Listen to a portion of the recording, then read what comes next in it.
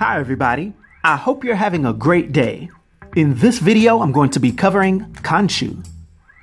He made his first appearance in Moon Knight, issue number 1, that was released in August 1980.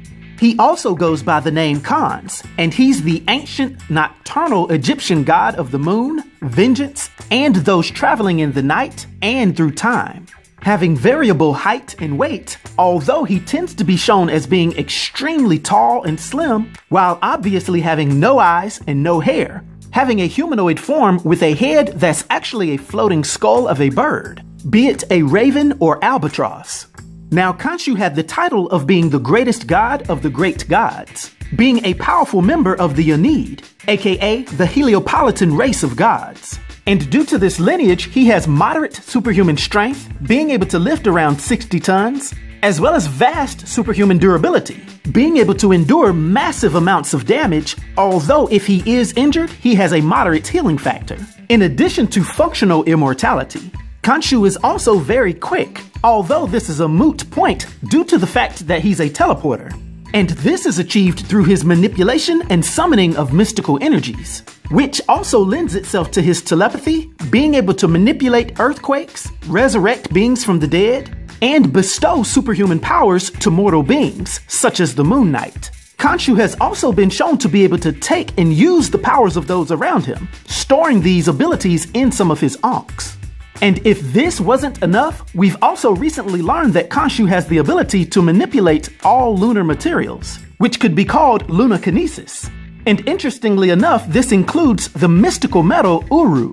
And if you're wondering, yes, the same metal that Thor's hammer Mjolnir is made out of. And one more thing, Khonshu happens to be one of the more clever of all of his Ennead brethren, being considered a super genius level intellect even among his fellow gods.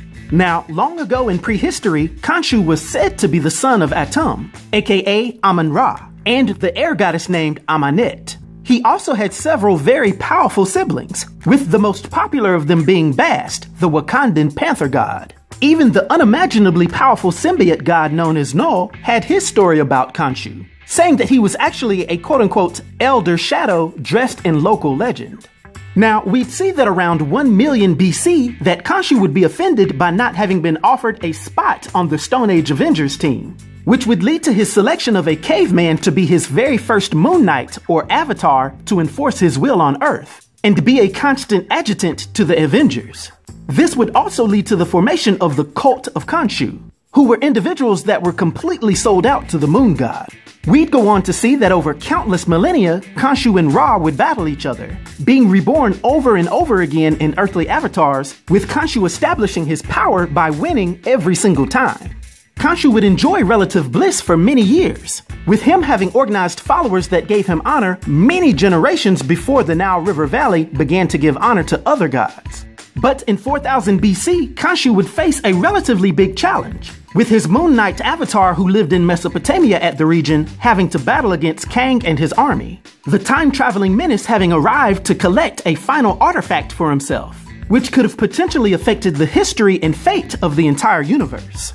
But with the help of all the previous Moon Knight avatars of Khonshu, they would outnumber Kang and prevent this calamity. From there, we go on to see him pose as a human pharaoh in the ancient Egyptian city of Thebes, with him allying with the time-displaced West Coast Avengers, Doctor Strange, and Fantastic Four, all in a bid to get rid of the devious Ramatut.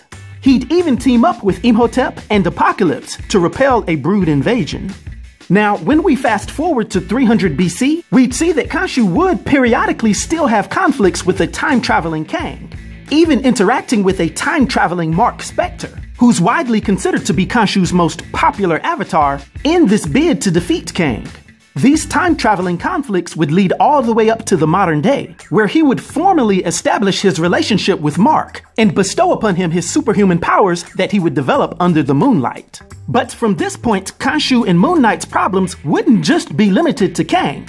They would have plenty of run-ins with other superpowered beings, including the evil god Seth and hellish beings like Mephisto, all while Khonshu was constantly dealing with Marc's insanity and deteriorating mental state.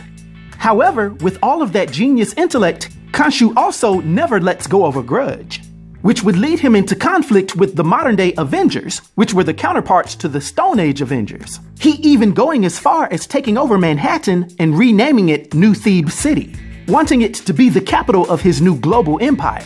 The only thing that stopped his new ambitions is his avatar Marc turning against him, and luckily using the power of the Phoenix Force to defeat his old master. Now, for his powers and abilities, and his influence on the Marvel Universe, for my 1 to 10 rating, I'll give Khonshu a rating of 9, which is an epic rating. I hope everyone enjoyed this video.